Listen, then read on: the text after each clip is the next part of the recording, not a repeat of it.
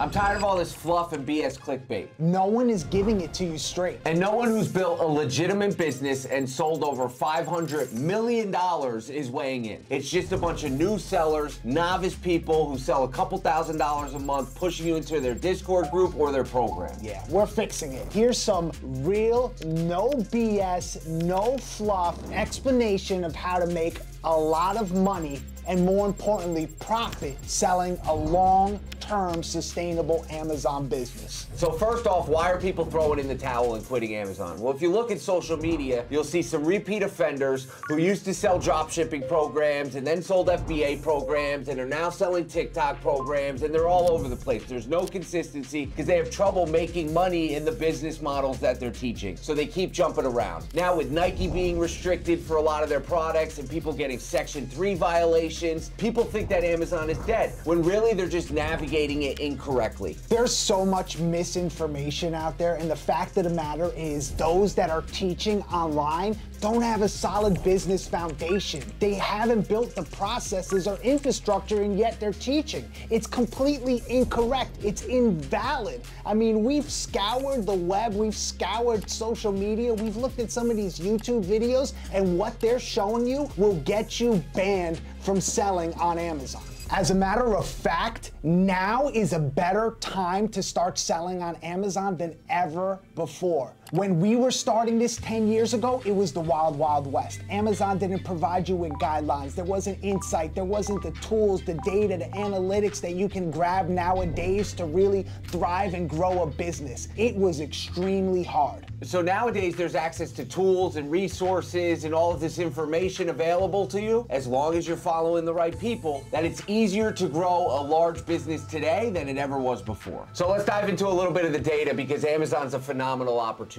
700 billion. Let me repeat that. $700 billion is the annual revenue of Amazon. There's a ton of opportunity there. 60% of that, so $480 billion, is sold by everyday people like you and I. 2 out of every $5 spent online is spent on Amazon. That means 1 out of every $5 spent online is spent and sold by people like me. And if you want to get started on Amazon, people like you. And here's the facts. Amazon's removing the poor sellers, the sellers that are navigating outside of the terms of service. They're removing them from their platform, which creates more opportunity for people like you and I who are navigating correctly to grow monster Amazon businesses and make a lot of money to change your life. You gotta stop listening to the whiners if you are. There's a lot of negative information out there, but it's not factual. The fact is, 10 years ago when we started, it was a smaller marketplace. Third-party sellers, that means sellers like myself, only had 30% of that marketplace. Today, that marketplace has tripled, and third-party sellers have 60% of the marketplace. Clearly, there's a lot more opportunity today than there ever was. Don't listen to all the crybabies. Listen to people who've been doing it for a long time. The people who are transparent and are still doing it. And what's gonna happen next is that those whiners that are complaining about Amazon, who are selling a course, they're gonna leave and start their next course. And we're still going to be here selling $65 million a year. And helping people like you do it the right way. So here's the stuff you shouldn't do. There's this guy who a lot of you are probably familiar with on social media, and he was selling a bunch of stolen goods. And because he was selling these stolen goods to everyday Amazon sellers, dozens of people got their accounts suspended and lost hundreds of thousands of dollars selling these stolen goods on Amazon, as well as got their accounts deactivated. And a lot of those sellers, they reached out to Eric and myself, and they were trying to see if there was a way that they could pivot and get their account back. But unfortunately,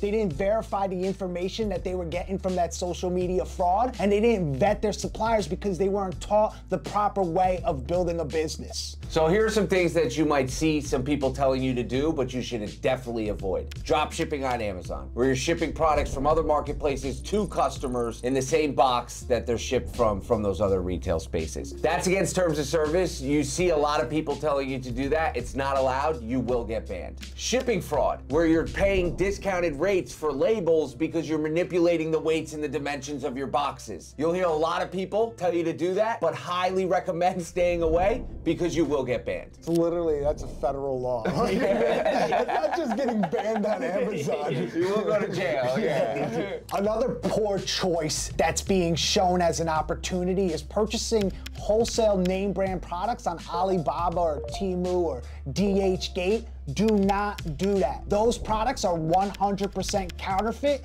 and 1000% going to get you banned. Retail arbitrage, online arbitrage. It's a great way to get started and sell your first $10,000, but it's a hustle. You're out there grinding every single day. It's not a solution to building a long-term, legitimate business on Amazon. And the last thing I gotta emphasize is do not focus on the orange bars, how much people are selling. Anybody, literally anybody could sell products on Amazon. At the end of the day, it's how much are you bringing home? What is your net profit? And it's all about building the systems and having a foundation so that you're bringing home the cheddar. So what should you do? You have to build proper systems and SOPs to continue to grow. Think about when you make dinner. You spend all this time preparing the food and getting it all together so you can sit down and have this amazing meal, but through that process, you create all these dishes, right? And when you're finished eating, you say, oh, I'll take care of those dishes later. I don't want to handle them right now. And the next night comes, you make an elaborate dinner, you spend the time sitting down, eating the food, and you got more dishes. And then night after night goes by and you say, I'll do those dishes tomorrow.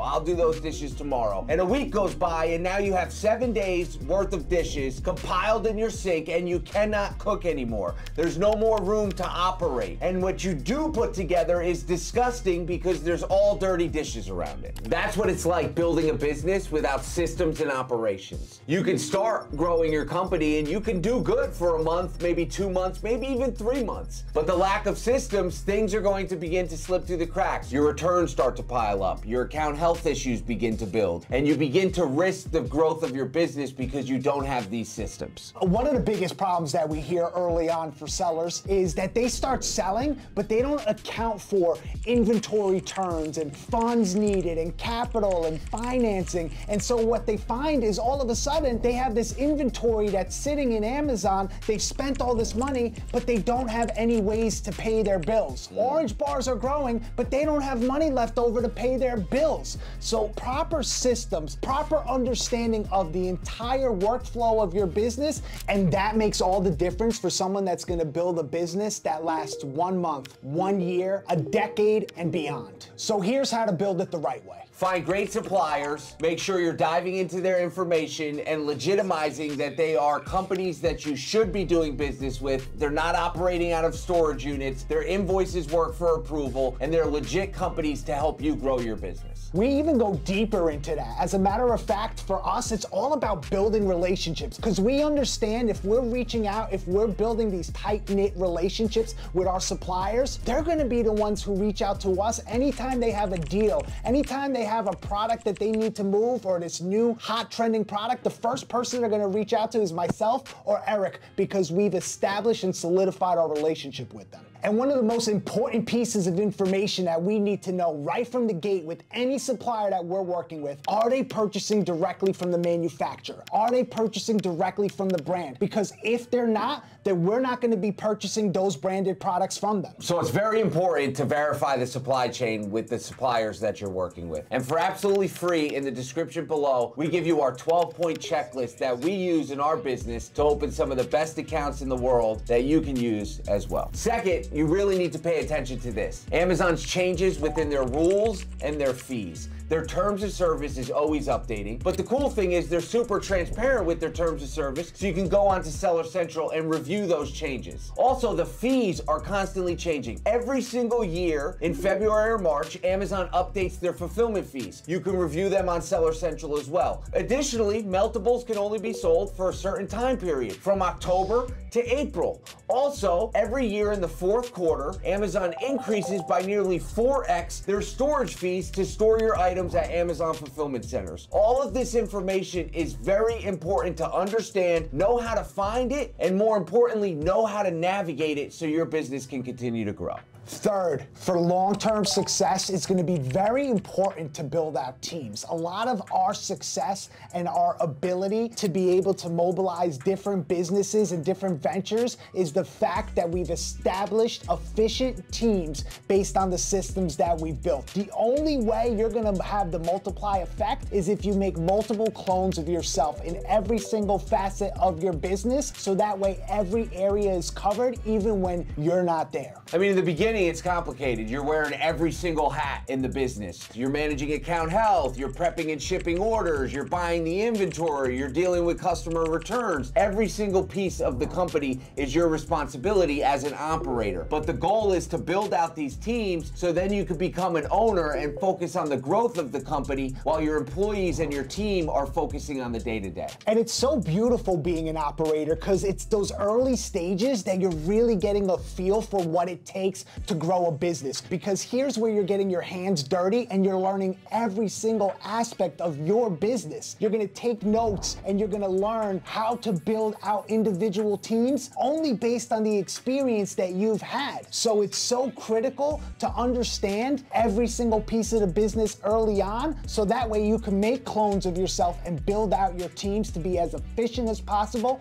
even when you're not there. And a common mistake I see is people try to skip that operator role. They immediately try to hire virtual assistants and people to operate their business from overseas. When they don't understand how to do that role themselves, they delegate that task to someone else. That person fails at that task, and then they think Amazon is broken, when really their systems are broken. Or they throw money at it. They think money is the Band-Aid. So the more money they throw into their business, the quicker things are gonna get fixed. But the fact is, it's a facade. It's like those orange bars. They don't mean nothing if you're not bringing home money, net profit. And we understand the fundamental importance of building out teams. That's why for the past 7 years, we put a primary focus on perfecting these teams. So that way, every single role, from the buyer to the picker to the packer, the prepper, our management, our account health teams, every single person has their role and their SOP outlined specifically for the needs of our business. We've literally invested millions of dollars building these teams and systems out, and it's the main reason why our business has been able to thrive for the past 10 years. So we talked a lot about the whiners and the things that are done incorrectly, but there's also those winners out there. And for the past 10 years, we've seen a common pattern with those who succeed in the community on Amazon. Like Lucas and Darren, for example, who may be a lot like you. They started selling on Amazon about 6 months ago, and they've taken the infrastructure and systems and implemented them into their business, doing it the right way, building it correctly, and now here they are, a half a year later, doing over 6 figures a month in profitable sales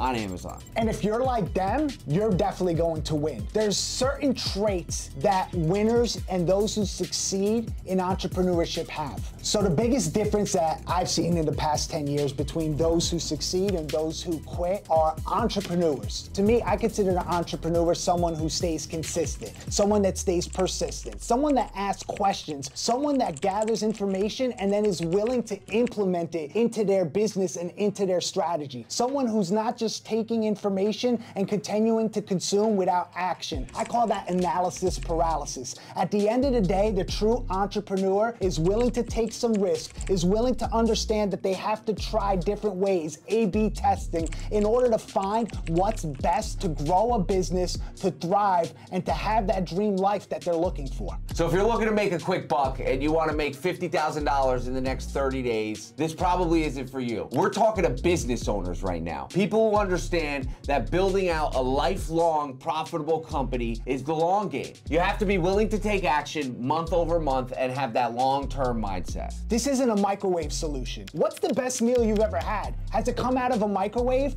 This takes preparation. It takes considerable time. But at the end end of the day, what you have is something that's savory and delicious, that cheddar. So chances are, if you've been watching for this long, you have what it takes. But no bullshit. Some people are going to lose. I just don't want you to be one of them. So if you're just getting started on Amazon and you want to learn more, we have a ton of free resources, free content, and free videos that will show you exactly the steps that you need to get going. If you're somebody that's been selling on Amazon but is ready to scale to the next level, is ready to build a business that's sustainable and profitable, send us a DM on Instagram. We'd love to talk and take your business to the next level.